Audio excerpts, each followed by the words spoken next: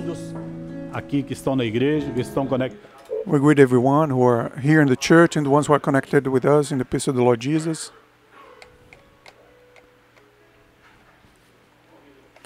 I'd like to invite the church to stand up so that we can read the Word of God, which is in the book of Acts 2.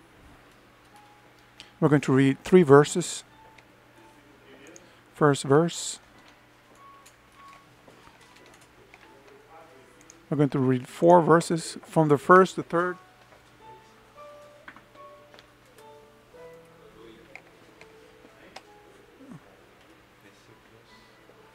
Versículos. Verso.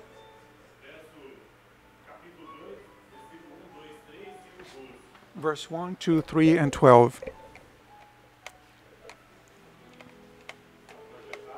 Is here in the projection? Amen. The word of the Lord says the following.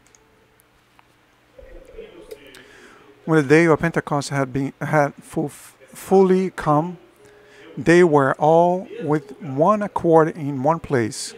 And suddenly there came a sound from heaven as of a rushing mighty wind, and it filled the whole house where they were sitting.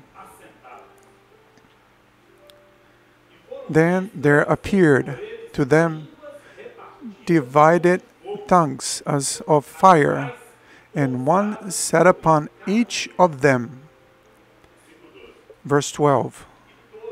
So they were all amazed and perplexed, saying to one another, whatever could this mean? Whatever could this mean? Lord, Holy God, your word has been read. Ask, Lord, that you bless us even more through your word, because through the praises you have already filled our lives with our joy and your peace. We pray to you, therefore, in the name of Jesus. Amen. The church may be seated. My brethren, who are those that have received this blessing from the Lord? And if the brethren have not observed, have not noticed, in the last verse, they were not the same people from the first 3 verses that we just read. Who are those? Those are people like each one of us. People like also the ones who have been called by God in the womb of their house. People that had nothing to offer other than what in Psalms they would say, a pure heart and sincere heart, a happy heart, and also a praise to the Lord. Nothing else other than that. Abraham was called by the Lord, and he had nothing to offer to the Lord, material things, but he had nothing. Everything belonged to the Father and his family. And when the Lord takes from there, he was sure to tell him, get out of the family and go to a land that I'm going to show you. And later on he tells him, I'm going to make of you a great nation. Blessed be the name of the Lord. But Abraham was not the only one. He had nothing. But also Gideon, he had nothing. He was the smallest in the house of the Father, and was called by God. And 300 men that had done nothing, they won the battle with the Midianites, and they didn't do anything. The Lord gave the victory to their hands. And then comes David, a man just like us, like any one of us. And then David comes, the youngest son. So in their chronology, in that time, he was the last one that would receive a blessing from the Father. But the Lord goes and calls him from the place where he was taking care of the sheep. And he calls him from there and transforms him into a king. But he, just like each one of us, he says the following: I'm poor and needy. He had nothing to offer other than a sincere heart, a heart that the Lord is going to speak. I found David according to my own heart. And those men that received this blessing from the Lord, they also, it was the same way for them. They were fishermen, common people, men that had nothing to offer to Jesus. So, in such a way that on the Last Supper, the Lord sent them to the store to buy stuff because they had nothing to offer. But they had the profile, the true worshiper, a man that praise the Lord, the man that give their life to the Lord without looking back. Abraham had the profile of the true worshiper, the man that gives his life without looking back. The servants there, they gave their life without looking back. They believe in the promise of the Lord. And here I'm going to tell the brethren that what we have followed in the last few weeks. In the last few weeks, we studied and participated on studies in which the Lord Jesus, He passed in the midst of the people and they operate great blessings in the life of the servant of Jericho, Bartimaeus, the Samaritan woman. And in all this moment that he was going through, the Lord leaves him a message, a prophetic message to each one of us. In each one of those passages, the Lord Jesus gives salvation to the one who is needy. Salvation. So every time the Lord has operated in this way, the disciples that were there, the disciples also, they were participating on this operation of the living God on earth. The disciples there, like workers, as men, as servants of God, they were the first to receive the blessing, to witness the blessing of the Lord. The blessing of the Lord. The blind was healed, the disciples praised the Lord. The woman of the flow of blood was healed, and the disciples praised the Lord because it was yet another experience that we're going through. Experience that we now come here on the text that we just read. The Lord Jesus made a promise to each one of the disciples saying, stay in Jerusalem until power comes down from heaven upon you. And the text that now we read that was being fulfilled. A few went astray on the path of Emmaus. The disciples were bathing on the Sea of Galilee. They went back to their previous life, but Lord Jesus went there and rescued each one and showed to each one that the promise of the Lord is there in Jerusalem. Stay in Jerusalem until from heaven you'll be filled with power. The Lord was promising to them something that they didn't know. What power was that? What is it that the Lord has? What is this that the Lord is going to give us? What is this? What does it mean when those men from the last verse that we read, when they spoke about the power of the Lord being poured out upon the church of the Lord? What is that's new that is about to come? The Lord Jesus came, operated signs and wonders. The Lord Jesus came and spoke about His salvation, His product salvation. The Lord came and forgave. The Lord came and suffered. He died on the cross, and there is still more. Yes, there is more. There is power. There is praise. There is adoration. There is operation of the Lord continually in our lives and through our lives. Because the Lord says the following: the church was going to operate more wonders and miracles than the Lord Jesus Himself operated when He was on earth. And the operation of the Lord, if we would write on the book, you could gather all the paper in the world, it would still not be enough. But the Bible says that the church would operate more wonders because Jesus is going to the Father. Blessed be the name of the Lord. Fulfilling those days in which the Lord said, stay in Jerusalem until power comes down from heaven. And they were baptized with the Holy Spirit. Tongues of fire before everyone's eyes. they began to speak in other tongues, and they were amazed. What is this? How can it be? What kind of power is that? And only the ones who were baptized with the Holy Spirit can understand what kind of power is this. It is not a power comes from man. It's a power comes from God. You know what power is this? The power of being able to go out and evangelize. Lord Jesus is a blessing for our life, and the Holy Spirit goes and confirms the blessing upon that person in need. The Lord Jesus has salvation to give you. And the Holy Spirit comes, operates salvation on the life of the one who's in need. Oh, to have a door, a new job for you, the Lord has shown, the Holy Spirit has shown that He wants to give you a new open door for a new job. And this is power, but it doesn't come from man. It comes from God. It comes from eternity. Until you receive power from heaven. Until from heaven came a great sound and filled the entire house. The entire operation of the Lord occurs in our midst and in the house of the Lord. It is in the church. It is in the temple of the Lord, in the sanctuary of the Lord. It is in the sanctuary of the Lord.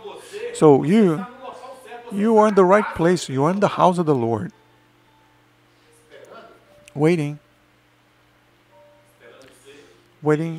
to receive power from the Lord. The first blessing is ours. The first gift, the first joy is ours. It's the ones that have been baptized from those servants.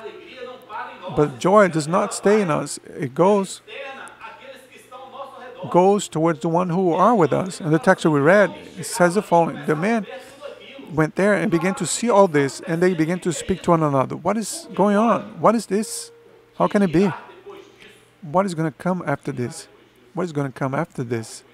What is going to come after this, my brethren, is salvation. Is eternity for each one of us. And eternal praise is adoration to our Lord that is already in eternity. He has prepared a place for each one of us. What comes after that is our full joy. Blessed be the name of the Lord. Our full joy. Our joy of being in the house of the Lord. Baptized with the Holy Spirit. Our joy of seeing our family members, our neighbors also being reached by the Lord. But the greatest joy that awaits us is in the glory of the Lord. Because the Lord says the following. The Lord says, only one sinner repented. There is a feast in heaven. And what is the best feast for us other than this one in heaven? And what is our greatest request other than to ask the Lord to participate on a feast in heaven? Because our objective is this one, is to go to heaven, baptized with the Holy Spirit, reaching lives to the Lord, but to go to heaven and celebrate with angels. Blessed be the name of the Lord. The Lord has shown in a vision, the Lord shown in a spiritual gift, that we were all here working. And praying to the Lord and praising the Lord, but working. And our reward, our wage, was the blessing of the Lord, but the blessing of receiving in first place the experiences that the Lord has given to each one of us. And that's what happened with the disciples. The Lord wanted to operate on the life of the others, but they were the first to receive the blessing of the Lord. They were the first. You want to be the first? In the house of the Father? You want to be baptized or have a renewal of the baptism of the Holy Spirit in the house of the Father? You want to receive a new blessing, a new experience with the Lord in the house of the Father? Because in the house of the Father, there is joy. It never ceases. Blessed be the name of the Lord. The Lord also has spoke about a sister, and she felt unworthy of receiving anything in her life, and especially of receiving a blessing from the Lord. She felt unworthy. And I said here, the Lord operated on the life of the ones who thought that they were unworthy. In the case of Gideon, for example, the Lord went there and operated. The Lord went there and rescued him, called him to work on this work, to receive a blessing from the Lord. And Jesus came and chose the ones who were small. They had nothing to offer. They were also small fishermen, poor and needy like anyone, each one of us. And today the Holy Spirit of God is calling you. Are you small, poor and needy? We are also the same way, my sister. And the Lord is calling you because He's calling you for an eternal work, the work of the Holy Spirit. The work's not done by the hand of man, but by the hands of the Lord. Where the Lord operates all things, everything according to His will. Nothing on heaven and earth takes place other than through the will of God. All work of the Holy Spirit. Do you feel like you are small? The Lord is calling you to do this work. Because here, there's no one who is big. There's no great singer or preacher. We have only the servant of the Lord. The Lord is calling us to be servant of the Lord. Blessed be the name of the Lord. And the reward the Lord has for you tonight is baptism with the Holy Spirit. It's an eternal and precious stone. The Lord has blessing for you because that's the blessing that He gave to each one of us one day. Blessed be the name of the Lord. Glory to Jesus.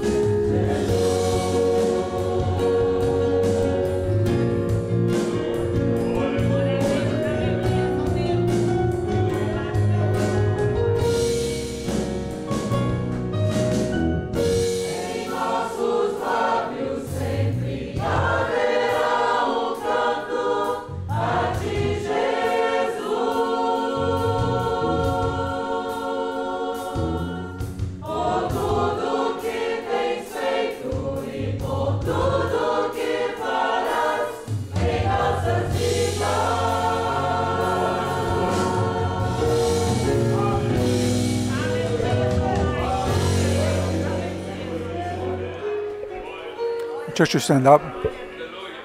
Hallelujah. Glory to Jesus. Hallelujah. And they were all amazed. And they were amazed. They were rejoicing. They were happy because the salvation of the Lord, that's what He operates on us. Joy in our midst. Lord God, we praise your holy name. Glorify, Lord, and praise you for your salvation, for the eternal feast, Lord, that is taking place in your eternity. Lord, we praise you for everything and receive your into your altar the service in the name of Jesus. Amen. The church may be seated. Our service is over. The brethren that desire a prayer, we are here at your disposal. And brethren, also at Zoom, there is a group of ushers and deacons. They are available. If anybody needs a prayer, we are here at your disposal. And to all, the peace of the Lord Jesus.